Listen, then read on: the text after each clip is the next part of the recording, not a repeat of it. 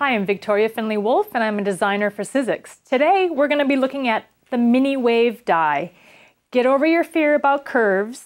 I have easy little tricks to putting these together. Curves are not difficult to do. They can be your friends, and we're going to go over it today with 3 easy pins. I keep my pins handy and I'm going to show you what you can do with this little die. Okay, so this is one of the samples that we've made a little American flag out of it. By using the die, which I'm going to show you, cutting them out in just a moment, and then flip-flopping the shapes gives you this nice little curvy wave pattern. Makes a great little project for the holiday, and there's also a lot of different things that you can do with this die. So let me show you some of the other things you can do. So let's cut some of the shapes out. So I'm using my Mini Wave die. You can use up to 8 layers of fabric to lay on your die. Today I have 4 pieces that I'm going to use. I'm using the little small cutting pad that comes as extra. It doesn't come with the Big Shot Pro, but if you have the Fabby or the Big Shot or the Big Kick, you'll already have this piece available. Okay, so I'm going to use this just to roll this through here.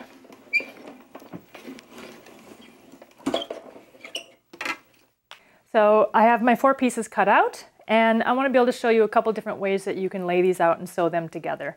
On the larger die, I have a wave die as a larger template, and I sew those together in rows, making the wavy pattern. But when I use the Mini Wave die, I like to do them in columns so that I'm just sewing these short curves together. But you also have the option of sewing them to make the wave when you do the columns, right? I could do it in 2 columns this way, as opposed to trying to do this tight little curve in rows. So this works better in this case to do the short pieces together, the short curves, and make a column, and then we're going to sew those together, which is what I'm going to be showing you here in a minute. But you can also do, by changing the layout, you could do scallops, right? So if we continued going all the way across, you could do this sort of a layout as well, instead of flip-flopping them to do the wave. Okay, so let me show you how I sew those together. So for the curvy part, like I said, I sew them together in columns using the Mini Wave die. Okay, so here I have 2 columns together. My first column, my second row, the pieces are flip-flopped. So now I'm going to put this row on together. So when I start to sew these little curves together, this is the part where we want to take the fear away from you for doing curves. Okay, the first thing you need to do when you're doing curves is find your centers. So just an easy finger press, fold your pieces in half. You always want to know on a curve where your center of the curve lies. So having that finger press, then I'm able to take 3 pins. That's all I keep handy, is 3 handy pins, and I pin at a 1/4 inch down. Okay, so there's my 1/4 inch, and I pin at a 1/4 inch because that's my sewing line. So if I'm sewing a 1/4 inch seam, as I'm coming around and sewing my curve, I can check to make sure, because I see where the pin has gone into the fabric. That's just a little check for yourself to make sure that you're still sewing a 1/4 inch. In case sometimes you take a bigger seam or you take a seam that's too little, you want to be able to just check yourself and take a 1/4 inch, double check by the way that you've pinned. And I also want to show you at the beginning of a curve. Often people are not quite sure where they need to line this up. You'll have a tiny little overlap of the little dog ear that sticks out. And where the dog ear sticks out and meets up with the fabric that's on the bottom makes a 1/4 inch overlap. It's your sewing line again. So that's the little space that you're looking for. Okay, it's a 1/4 inch overlap. That's where you pin. And then we do that on the other side as well. When I put my raw edges together, the little dog ear sticks over. It's not quite a 1/4 inch, but where those 2 fabrics line up, that's the 1/4 inch that you're looking for.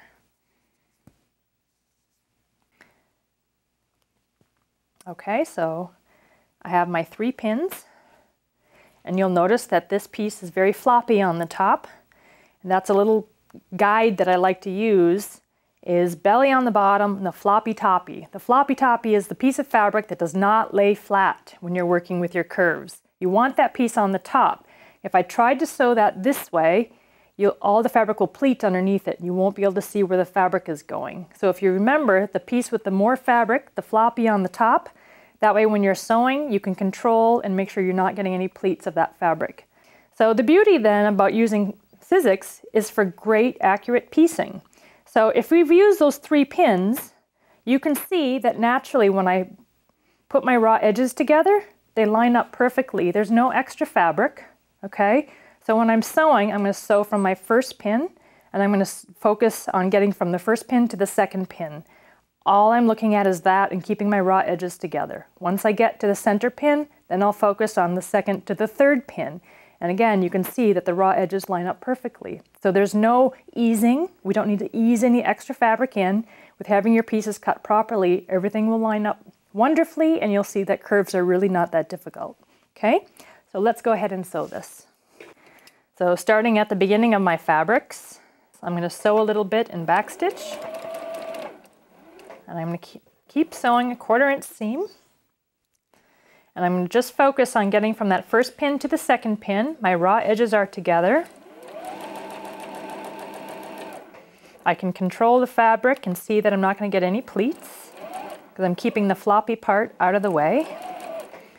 I get to my middle pin. And now I'm going to focus from the middle out to the third pin. Again, checking to make sure I'm always sewing in my 1/4 inch seam. And backstitch. Okay, we'll give that a little press. Okay, and there we have one of the seams together. So we're going to continue sewing this column together. Always finding your centers. Putting in my 3 pins. Pin your centers first.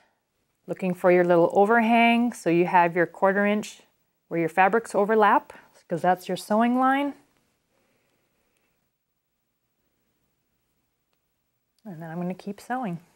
Doing the same thing again, just focusing on the first pin to the second pin. Take it down to baby steps so that curves are not challenging. So now that we have our columns sewn together, right, we've mastered that small little curve. Now we're going to show how you put these together to join the rows. So the little challenge that you have, it's not difficult, but again, you have to pin, is learning how to pin where these curves need to line up.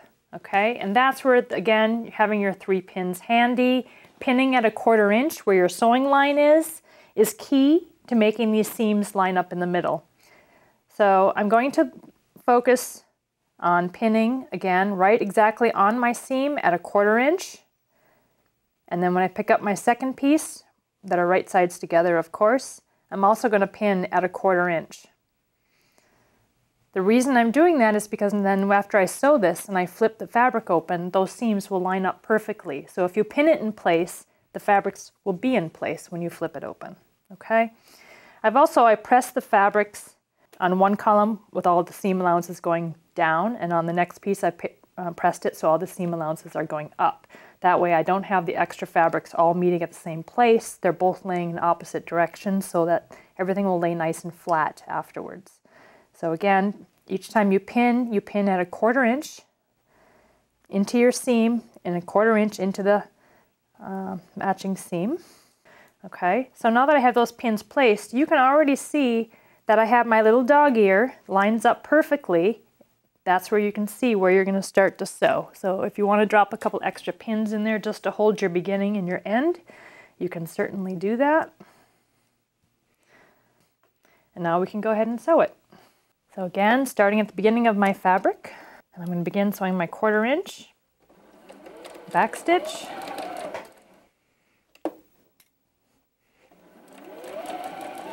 and continue to sew to my next pin.